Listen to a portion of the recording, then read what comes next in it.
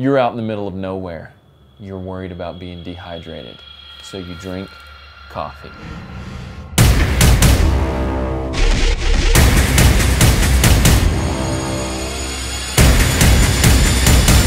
So being that we're out in the middle of nowhere, some people like to have a cup of joe whenever they go out. I personally don't drink coffee, but my camera guy does. So for this tutorial, I'm just gonna take and use the GSI Java Press. I'm gonna boil some water because here at base camp I have some solar panels and everything, so I'm able to heat it up on an electric element instead of having to build a campfire. So how you use the French press is actually a really simple process.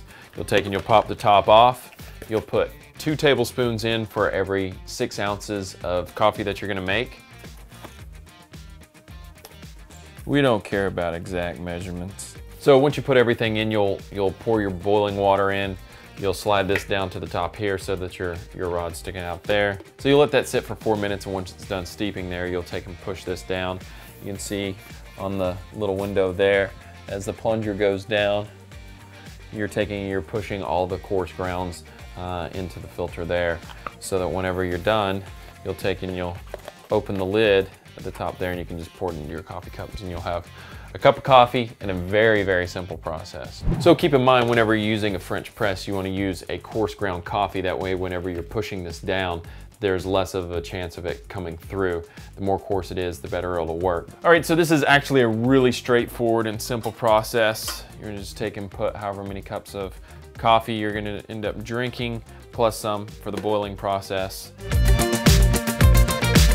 Obviously, if you're out in the middle of nowhere and you're wanting to stay hydrated, caffeine is not the best way to go. You want to drink as much water as possible, but my camera guy gets a lot of work done in the day. So the water's boiling now, so I'm going to take this out and go ahead and start scooping in the coffee. I'm going to try to make this as strong as possible. We got a camera guy running around in the wilderness like a guy geeked up on something. The water is at a boil now.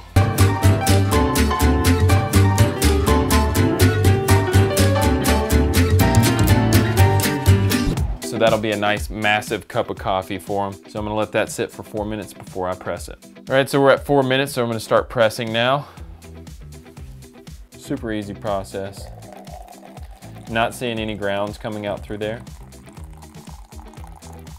You look on the sides of the cup. You can see a little bit of ground, but not that big of a deal for a cup of coffee. You get a fancy schmancy Walmart $1.99 for the whole setup.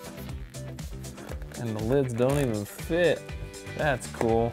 And being that we're out in the middle of nowhere, I didn't bring any cream, sugar, any of that good stuff, so he's gonna have to drink it black. I'll give this to my camera guy, and he can let me know how it goes while I drink my diabetes soda. So before I head out to my hike down to the river, what I want to know from you guys is, how do you make your coffee? And leave me a comment below whether or not you want to see me destroy this or give it away. We'll take care of business at the end of the month. See y'all next time.